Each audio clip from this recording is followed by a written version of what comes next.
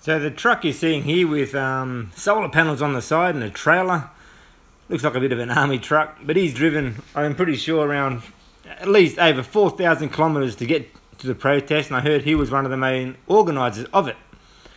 Now, if he knows he's going to be targeted by police, why would he carry an unloaded gun? And why would he drive in a truck that he knew that would be defected and towed away? You know you're going to get picked on by police. So, you know, is the truck really defect? Did he really have a gun? I don't know, just play the odds. I'm going to call BS on it. There's way more to it. He knew he'd be searched. The tow truck that towed away, it seems like. It's funny, the tow truck said, or the mobs who were doing the tow trucking, said they hate doing this, they didn't want to do it, but they got a government contract so they have to. Hey, you don't have to. Don't do it. If you hate what you do in life, don't do it. You've got a choice.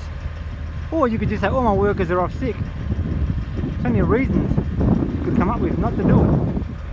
I mean, a lot of the tow truckers are the big tough guys of society. Look at them bow down when the police tell them to do something, or the government. Oh yes sir. Fucking big tough guys, my ass. I probably say, I'll punch you for getting cheeky with this. You know, you punch me, but you ain't got the balls to stand up to the rule authority.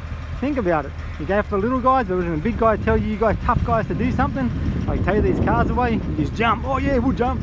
We hate doing it, we hate it, this bull. Don't do it. Fuck, it's that simple.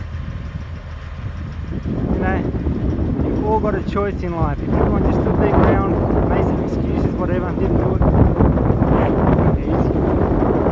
Cops were just doing the job. Everyone just doing their freaking job. Cowards, don't just do your job. Do what's right for the country, for your people.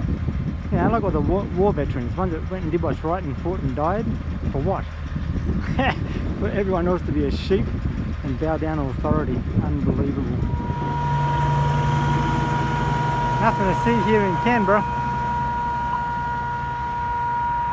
Well, there really isn't. This is the most dreary, low energy place until all the good people came to the Parliament House. Everyone's coming to Canberra. Everyone's coming to Canberra. Everyone's coming to Canberra. What a song.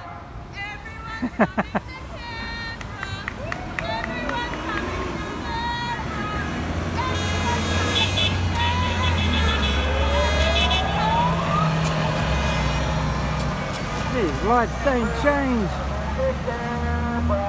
Everyone's coming to Canberra. Everyone's coming to Canberra.